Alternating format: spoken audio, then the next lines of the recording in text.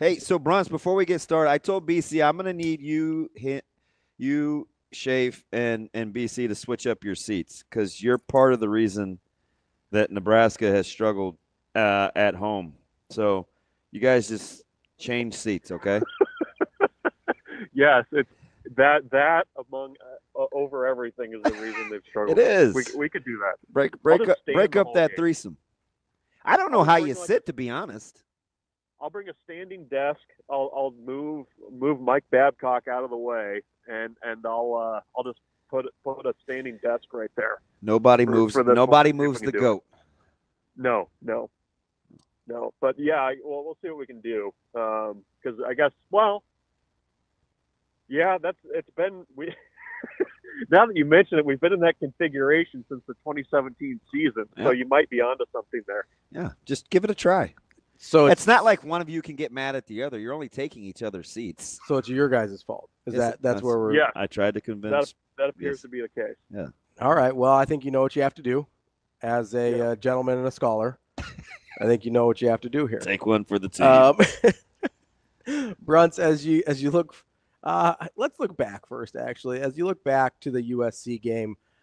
It seems like, and maybe I'm living in my own little bubble here, that's entirely possible. Typically is the case. Yeah, usually. It seems like coming off of a loss, the narrative around Nebraska has been more positive than I would have expected.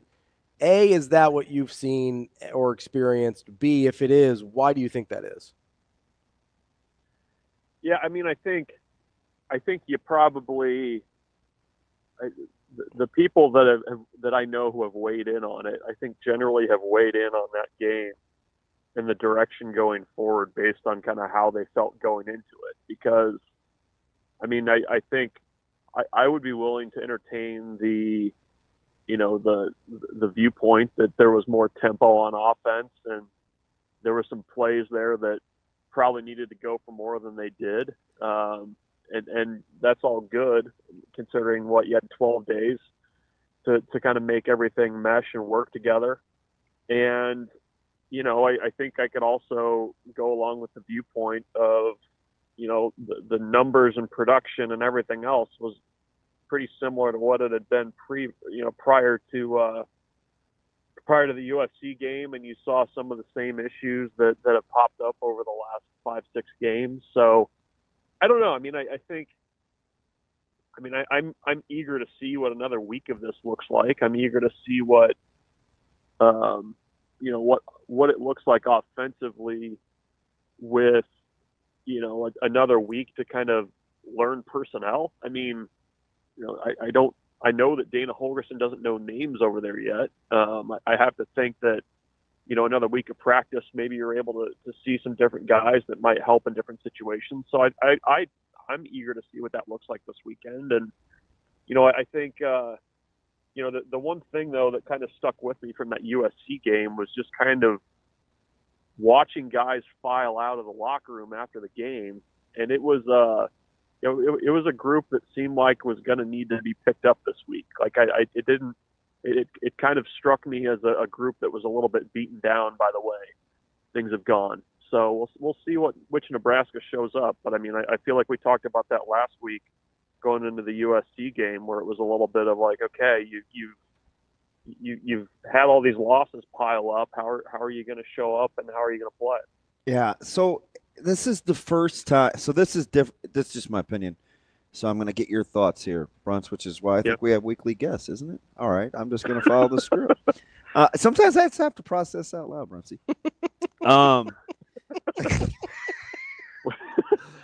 You should.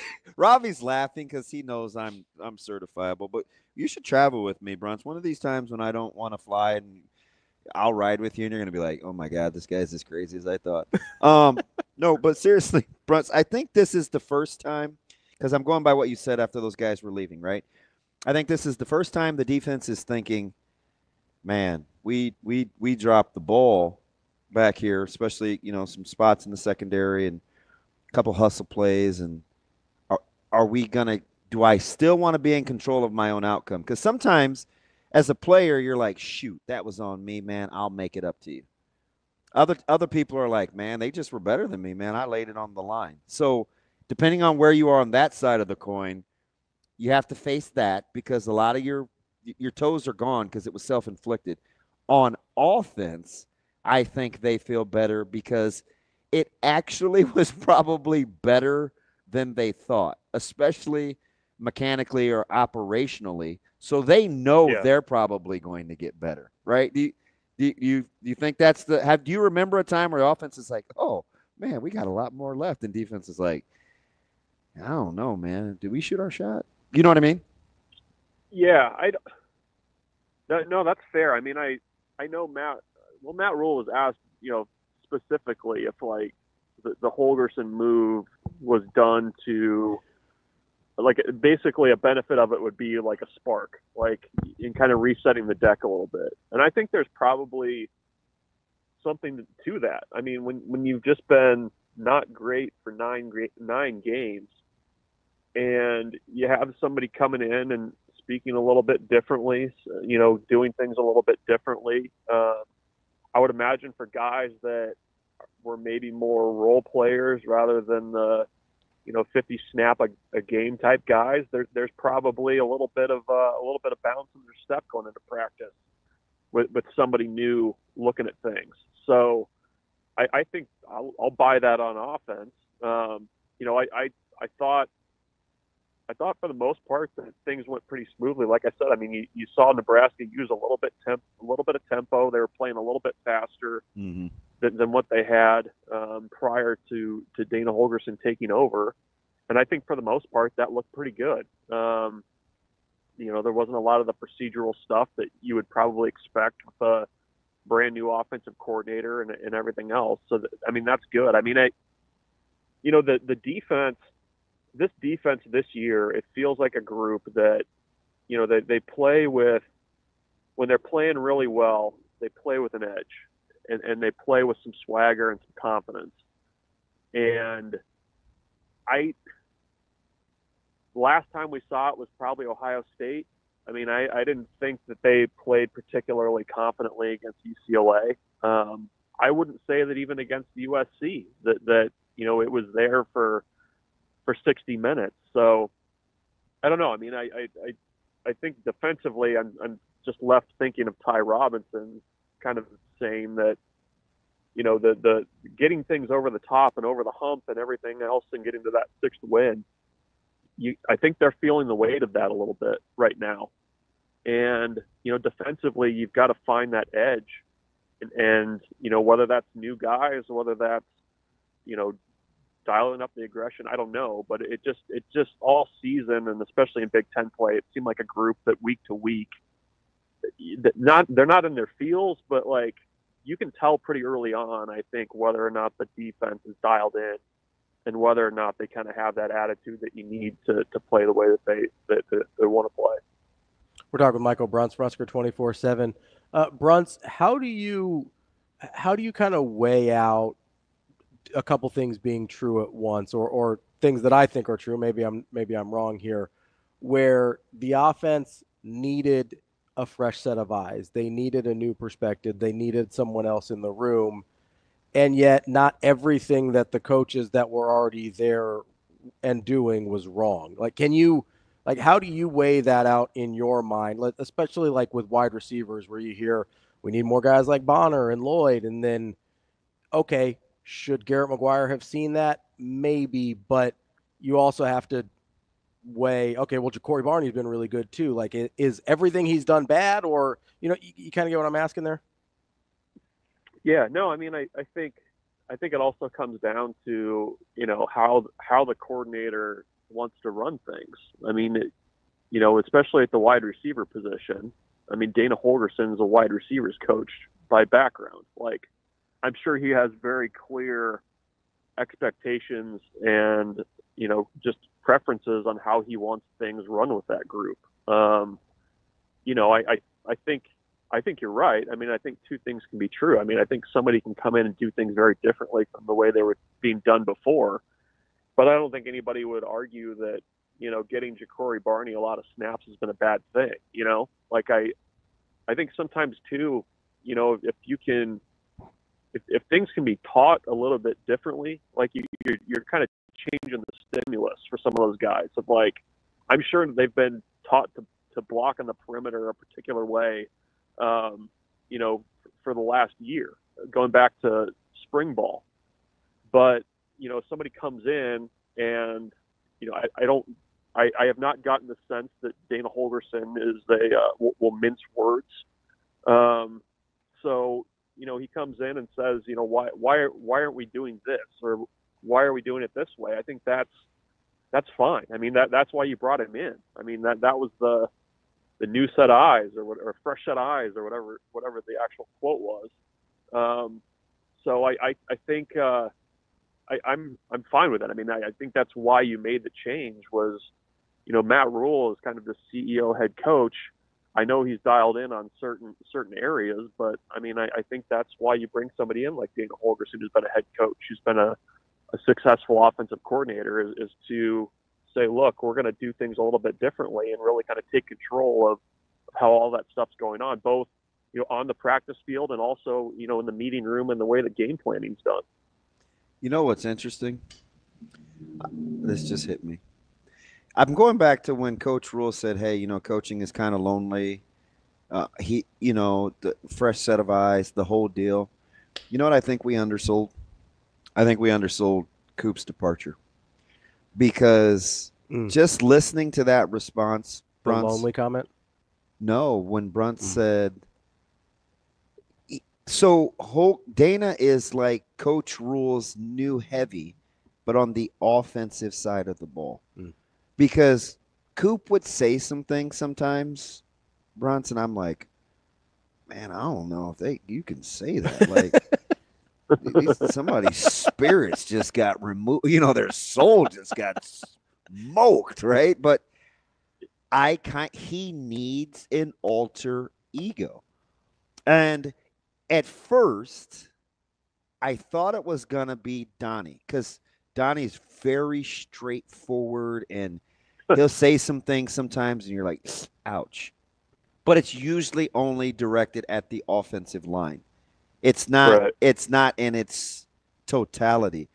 I kind of think we undersell the yin and the yang portion of the CEO Coach Rule personality and kind of what Coach Holgorsen brings to the table versus him losing Coop. I think it's – I don't know why that just hit me, but thank you for your beautiful answer, Bruntz, because are you vibing with that a little bit? Yeah. No, I mean, I think that's fair. I mean, I think – I don't know. I mean, I think with Dana, I think there's also something to be said for, like, when a guy's been a head coach, he talks differently. Like, yeah, you know, Dana Holgorsen at the press conference the other day, like, yes, he's straightforward. He doesn't, you know, he's not going to sugarcoat things.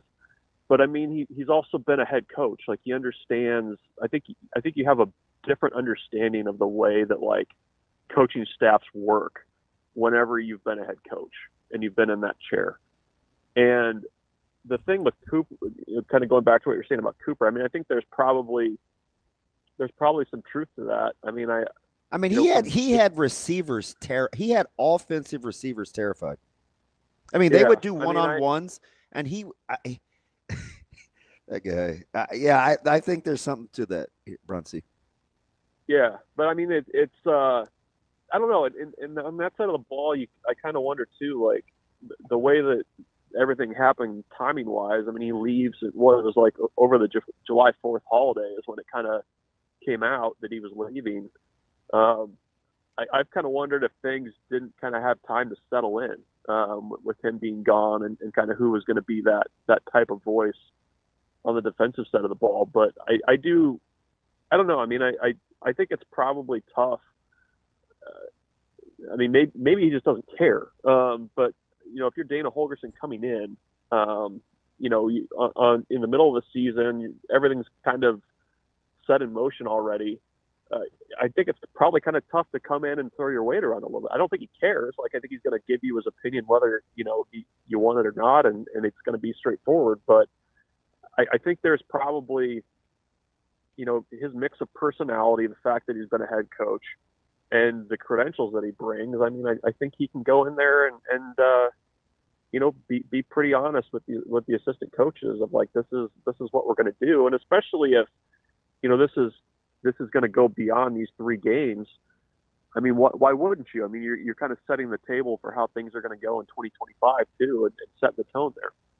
We're talking with Michael Bruntz, Husker 24/7. Bruntz, as we look at Wisconsin, obviously a program kind of dealing with some instability there themselves. What are you looking for from Nebraska this week? Is it just a continuation of what we saw offensively, and what are you looking for defensively? Because I'll be honest, I left USC with more concerns about the defense than I did the offense. But they're this coming out of USC, you were more concerned about the defense. Yeah, I was personally. Yeah. So which side are you looking at kind of more critically going into Wisconsin? Yeah, I mean, it's my concern with Nebraska defensively is, do you have everybody kind of pulling in the same direction? I mean, are guys still up for this game? I think are guys willing to, because I think Nebraska is sometimes guilty of this on defense, where if you get hit on a couple big plays, you're kind of thinking of, it feels like it's being thought about later on. And I mean, Wisconsin does not have an offensive coordinator. They're apparently going by committee. So I don't know if that's, you draw straws, if it's like a bingo tumbler, if guys just take turns. I don't know what that means. Do you think it's like a 1, 2, 3 not it situation, like with like a random play, like if somebody's sitting up there, like is AI calling this game? Bingo like tumbler. Like nose goes, like you did in school, like who has to put away the dishes? Bruntz, like nose goes. Where does one purchase a bingo tumbler? You can get them on Amazon. You could probably they could probably find like a Hockenberg somewhere here in town, right? What's up? No, you can get them off Amazon. We bought one in like February. Okay. Were you calling plays out of it? That would be great. I was not calling plays out of it. Why would you need a bingo tumbler? To play bingo. Oh, my God. What else would you need a bingo tumbler? To call an offense? What are or like you, a 60? Who's playing bingo? My parents are older. Okay. Old Okay, people. Fine. I don't know, man. I almost walked out just now. I had to catch myself. Over bingo? I had to catch myself. Of all the out-of-pocket stuff I've said to you, you're gonna walk out over bingo? Well, at least it was for your parents. Like you're just sitting around on a Thursday night during NFL, like, hey, Natasha, let's invite some of the crew over. Let's play some bingo. Bingo. Fudge. So my concern is if they're able to hit on a couple of those balls out of the bingo tumbler, like how does Nebraska adjust to that? Like because there's going to be things that Nebraska's not going to expect, or they're going to have to adapt. I mean, I think that's probably my concern is how do you deal with things that don't look the way that you think they're going to.